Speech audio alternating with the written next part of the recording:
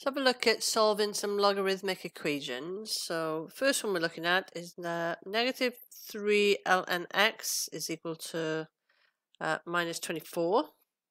So what we're going to do is divide both sides by negative 3.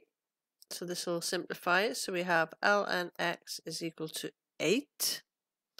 Now, if we have anything with the ln, this is going to have a base of e. So we're going to raise this to the e. So x is going to be e. We're going to raise it to the 8. And then in our calculator, we can find the value.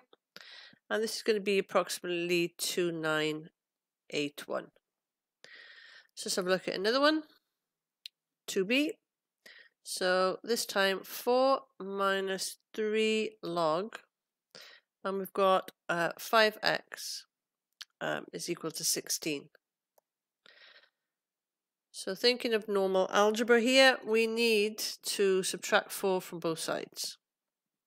So we'll have negative 3 log of 5x is equal to 12. And now we're going to divide both sides with negative 3. So we'll have log of 5x is equal to minus 4. Now this has got a base of 10.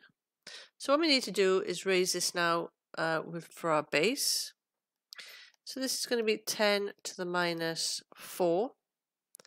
And then we can divide through by 5.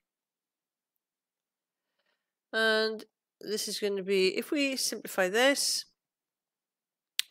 then we'll have 0.00002, or if we want to leave it as a fraction, 1 over